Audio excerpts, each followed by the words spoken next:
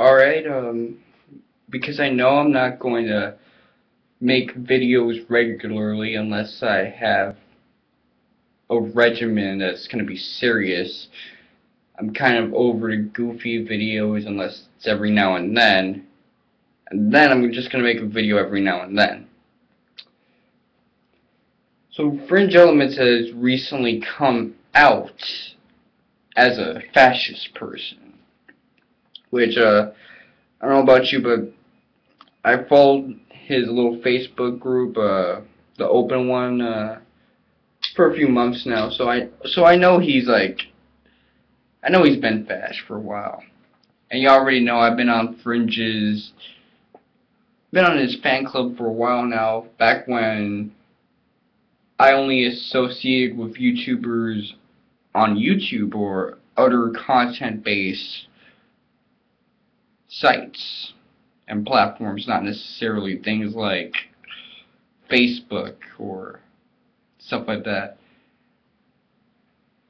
Actually, Orini was my first friend based on YouTube I made on Facebook, and then Grog, and then the rest is history. You got guys like Marakiu, Heyruka, Joshua, shit like that. Actually, going into the subject, Fringe publicly revealing his fascism might be a surprise. It might be a little jarring to a few of those guys that are still in the YouTube loop, or maybe haven't joined up with the cool kids. Which, honestly, because here's the thing, I dropped the whole Leon Red pseudonym around July of 2012. 3 or 4 days before I cut my hair, now it's long again. So, around that time, that's kind of where, little by little, I was becoming more of myself and not just a gimmick.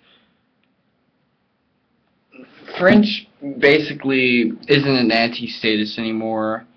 He isn't even libertarian anymore. He's overtly fascist in the economic sense, in the sense that he's nationalistic. I mean, his ideology isn't white nationalism, but it is a form, it is somewhat, I wouldn't call it completely fascist.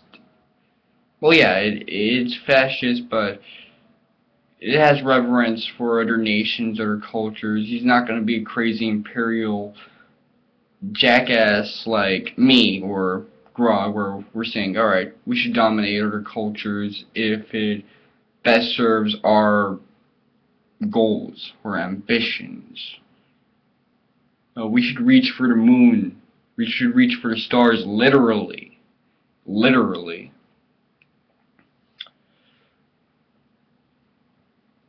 But the fact that this is a surprise really isn't. That's a surprise to me. Why should people care that Fringe is fashion now? You got all these libertarians acting like, well, man, all of Fringe's older videos kind of refute him now. The arguments that he's making really gives away the fact that he's forgotten everything about economics, which Stateless Liberty said. Please don't send me notifications. Fuck you.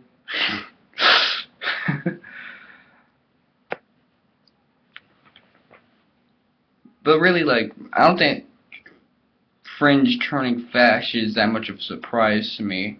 His haters are still going to be his haters, even if he's basically overtly authoritarian now. They're still going to dislike his ass. They're still going to find a reason to hate his ass.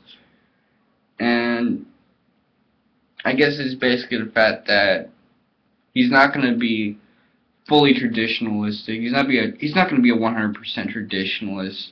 He's not going to ground himself in something that makes complete sense because his viewpoints are entirely economics. It's all economics for him. It's all the study of choices that kind of help, that level of thinking, cultural views. He's gonna have hold to traditions almost to the point that, except for the religion part, he's gonna remain an atheist.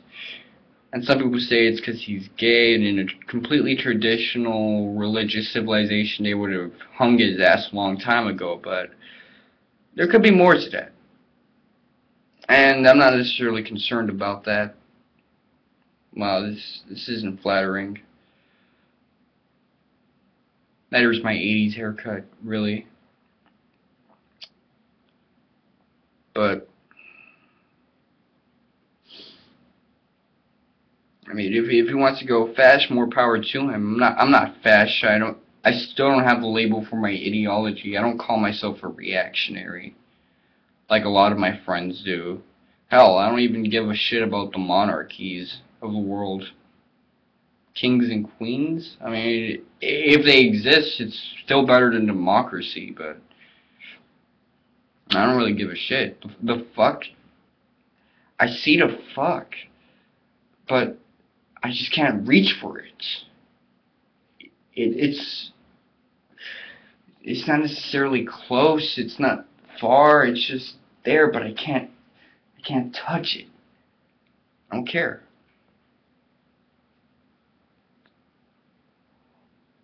Ultimately, I don't really care about Fringe going fashion either. But one thing I do notice that's really interesting is that his voice in that video matches his 2008 persona a little bit more. There's that gravel there, with, and it's not as nasally. Usually his videos he has an excessively nasal tone, which explains why he hates hearing his voice in his own videos, even though everyone loves the sound of his voice and they all try to emulate it. I actually remember my bro actually saying, "Yo, that guy sounds like a total fag," or some shit like that. But nah, he's my nigga. So if Fringe goes fast, I don't really care, because honestly, if it wasn't for Fringe, I may still be on Obama's side. So fuck.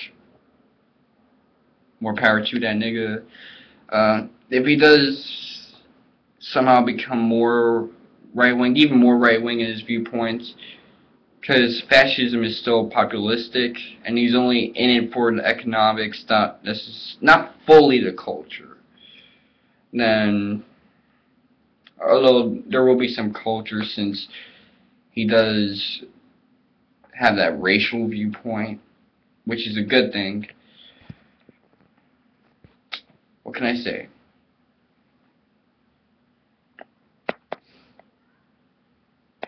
Let me find something to actually say, a real thesis, a real point to this video.